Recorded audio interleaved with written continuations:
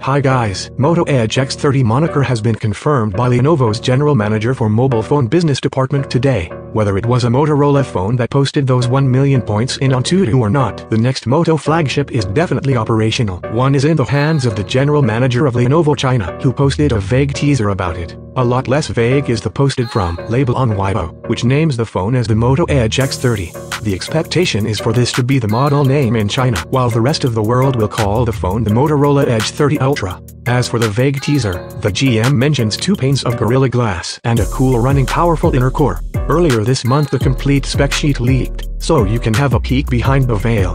Long story short, the phone will be powered by the Snapdragon 8 Gen 1, will have a 6.67-inch 1080p OLED display with 144Hz refresh rate, a 50-megapixels camera setup and a 5000 mAh battery with 68-watt fast charging.